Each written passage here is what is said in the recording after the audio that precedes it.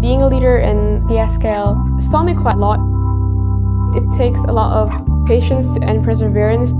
You can't do it on your own. You need to rely on other people at times. And you need to let other people rely on you at times. Through riding the MRT, you see these museums, these really old mosques and temples. And the culture in Malaysia is so rich. KL is one of those places where it's very diverse. There's so many people with different backgrounds here. I try as much as possible to volunteer. We organize events to raise funds. It's a good way of giving back. I was elected as volleyball captain last year. That moment when he chose me was very liberating. It was like a huge responsibility, but I was very confident that I could lead my team. 1, 2, 3, fire!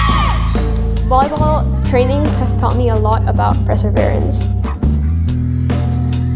My name is Fara, and I attend BSKL.